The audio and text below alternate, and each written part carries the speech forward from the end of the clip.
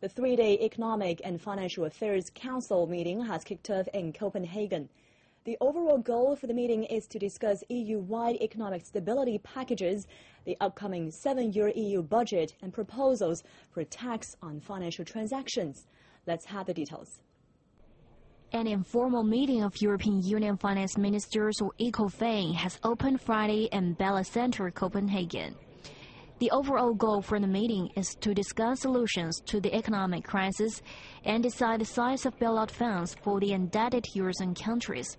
However, to keep the 27 member states united amid disagreement over the size of the financial firewall is another important issue for Denmark at the EU presidency. What we need to do is to make sure that we stay together as EU as 27. Second important debate is the debate about the economic situation. And of course, I think that you can feel as well that there's a slight change of atmosphere because of the very important steps taken by the ECB. There is room for making sure that we're actually doing what we said that we want to do, which is to consolidate and make sure that each country is on track.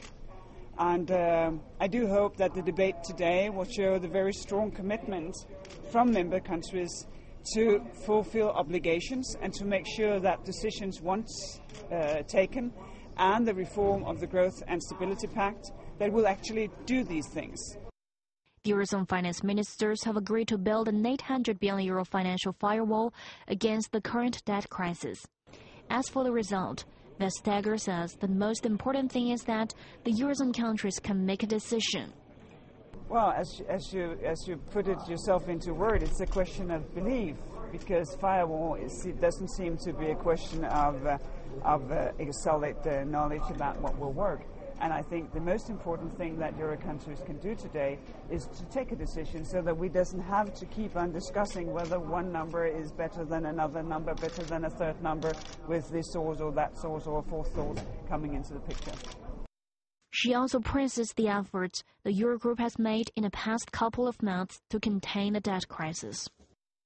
Well, I think it's very important that the Eurogroup do exactly what they have been doing for the couple of months, and that is to take the political leadership of crisis management within the Euro countries. And I don't think that you can ever make the market satisfied.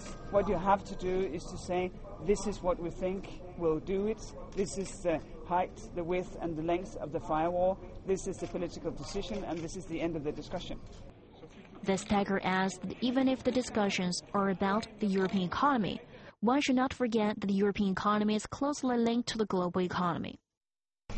Well, I think it's important that the debate is brought to a conclusion, also because there is a global debate here. Of course, the European economies are vulnerable, but the global economy is vulnerable as well.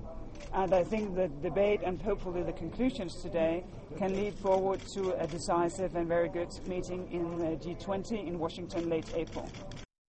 Hosted by the ongoing Danish EU presidency, the informal ECOFIN meeting will also discuss EU-wide economic stability packages, the upcoming 7-year EU budget, and proposals for a tax on financial transactions.